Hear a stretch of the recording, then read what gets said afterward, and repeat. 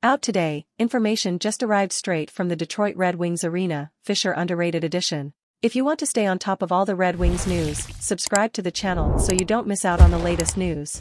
Christian Fischer is an underrated off-season addition. One of the more unsung additions to the Detroit Red Wings this off-season is forward Christian Fischer. Fischer, 26, signed a one-year deal worth $1.125 million to join the Red Wings, a team that will feature some familiar faces.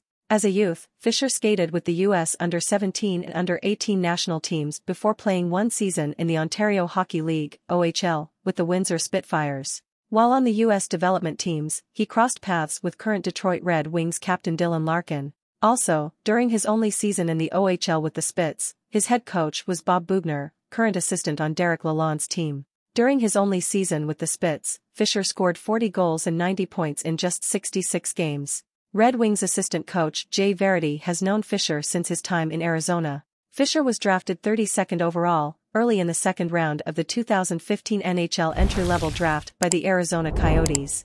After a short spell of 7 games at age 19, where Fischer scored 3 goals in 2016-17, the plucky forward became a regular at NHL level with the Yotes. As a rookie, he had 33 points, including 15 goals in 79 games.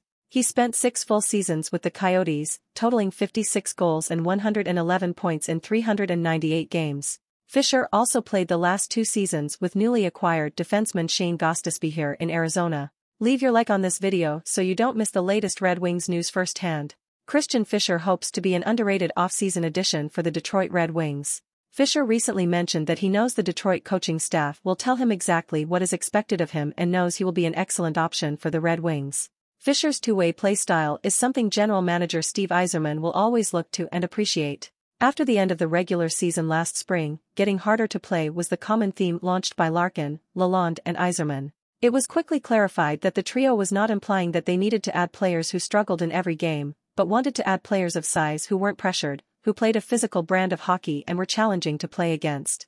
Hey Red Wings fan, in your opinion, what do you think of Fischer? Put your opinion in the comments, because your comment is very important for the Red Wings. Do not forget to subscribe to the channel, because at any time I will bring you more information exclusively.